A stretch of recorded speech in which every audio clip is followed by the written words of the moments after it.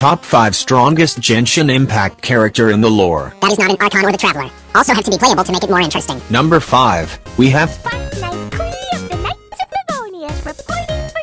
I wasn't going to put her in the list originally, but I saw her birthday message. It basically says, Clee went on an adventure, and somehow went to Liyue, then she found a giant lizard, a Primo Geovishap, and just destroyed it without any problem. She just blew up a Primo Geovishap, a monster that is referred to as the awesomely powerful Geo Dragon, that was imprisoned deep beneath the earth. Yeah, she just destroyed that with even though she is young, she is still extremely powerful. Her story quest is even named, Who's the Strongest Fighter in Mondstadt? According to the lore, when Jean wanted Clee to fight some Hilitrals, her bombs were too strong and blew up parts of Stormbearer Mountains. So if she wanted, she could possibly just destroy the entire terrain. If Clee grows stronger, and possibly learn more things from her mother, she might be the new number 1 on this list. For the 4th place, we have... I'm Beto. If you too love adventure, then join me. This might be a surprise to most people, but she is surprisingly strong in the lore. She is called the Uncrowned Lord of the Ocean. She battled Haitian, a giant sea monster that looks like a giant fish and a dragon with her crew for 4 days, and battled the monster herself for 10 hours without any food or water.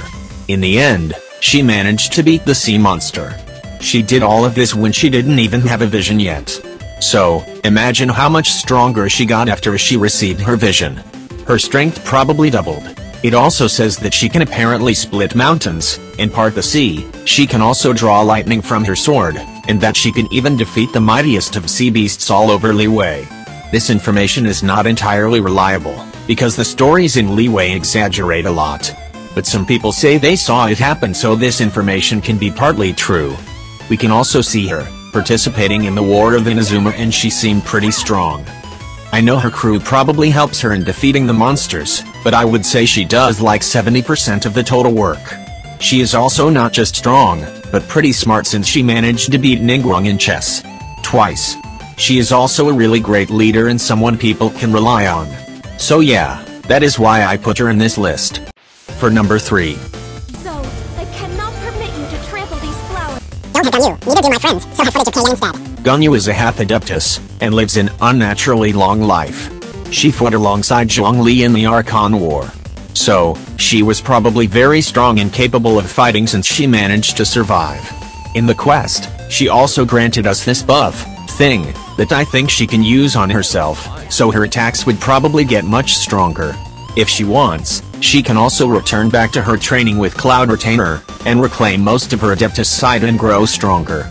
But in the time she did return, she still managed to do the trials pretty well, so her strength didn't decrease too much. Also canonically, she can do extremely powerful charged shots with her bell, I think. The only other notable thing about Ganyu is when a big and strong monster tried to eat her during the Archon War, but ended up choking because of her size. I don't think this factor is useful to determining your strength. Well, it can.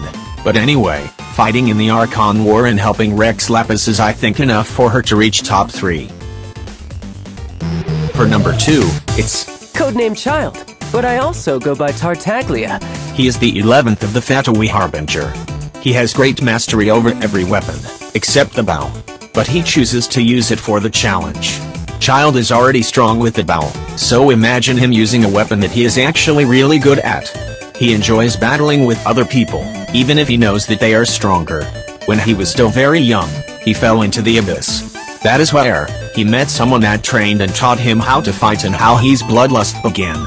He also got a delusion after the Cryo Archon saw his potential and strength. He is able to transform into his foul legacy form, but this hurts his body if it is used too frequently. Then, in his story quest, we can see how he managed to defeat around 8 ruin guards in just under 10 seconds, and in his voice lines, he really only talks about fighting and battling, so we can see what he really loves to do as a hobby. He is extremely powerful, so that is why I put him in the number 2 spot for this list.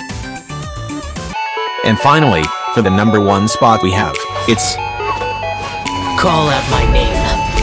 Adeptus Xiao.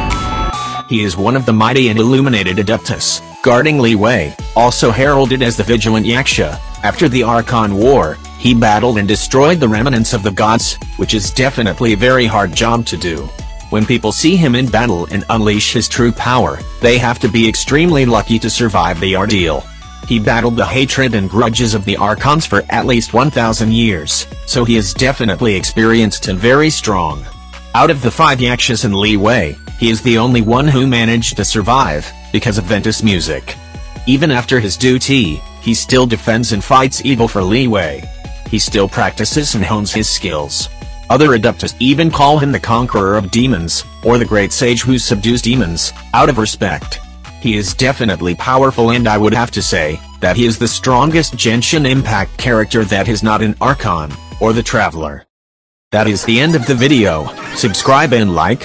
Thanks for watching, bye.